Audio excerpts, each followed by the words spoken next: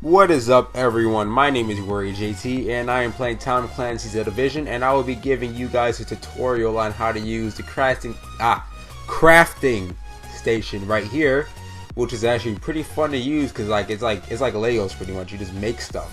So the crafting station is pretty much just an area in post office or base operations or forward operating base, whatever you call it. It's just located. Just run up here, follow the green line right here, and it's right here. It is labeled crafting station. Then you'll press square, or I think it's Y on the Xbox, and I don't know what it is on PC. So you'll press that to access the crafting station, and then here you are able to literally craft like guns you want to lock from doing missions. Like if you do a side mission, for example, you might get a blueprint from a gun. Like all these guns are right here are from blueprints I got from doing side missions. So that means I can like actually make the gun out of the blueprint I got from the side mission. So yeah, it looks like I did a lot of side missions, actually a lot of them. That looks like a long way down right there. But let's just pick some random gun that we can craft. Let's see, this is an SAG Specialized versus my AUG, which I like my AUG a lot.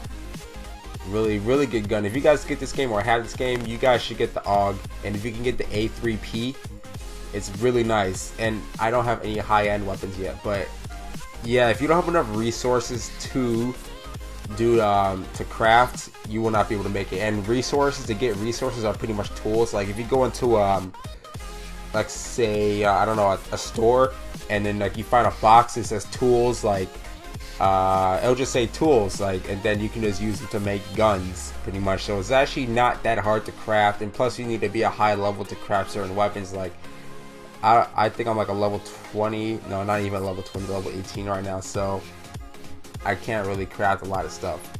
But we're gonna craft this SAG-12 and see how it comes out. We're gonna try it out. So just to craft, you would just hold X, let it finish the circle, and then it crafted the gun, and then it tells you like its stats, like what's better, what's worse. Pretty much this gun is worse actually, and it's just a customized, it's classified as a customized gun now actually. So we're just gonna go check this out, check out the new SAG-12 customized, or if you want to call it crafted. We're gonna try the crafted version of this gun, which I don't know, I tried the SAG-12. It was alright. You know, I can't say it wasn't my favorite, but it was alright.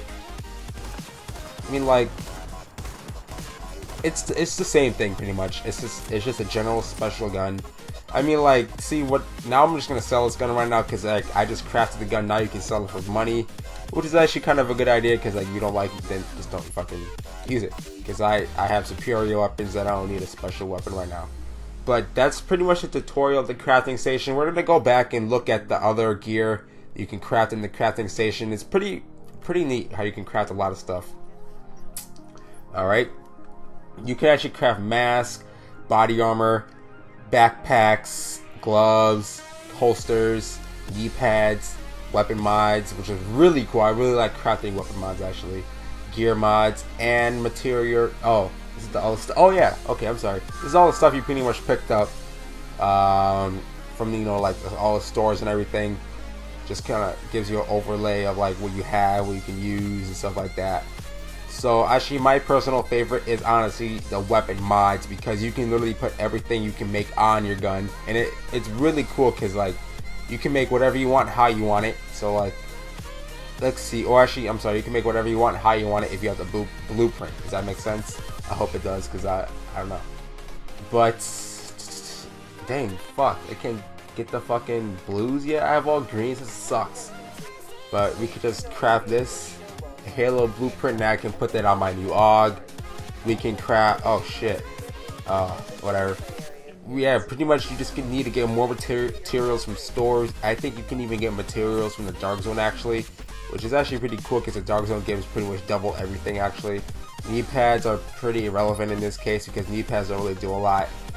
I think backpacks are probably the second most important, close to guns and weapon mods honestly, and vests are probably the third most important next to backpacks, and masks are probably one of the least relevant as well. So pretty much just a crafting station in Tom Clancy's The Division. It's a pretty neat thing, pretty neat accessory in the game.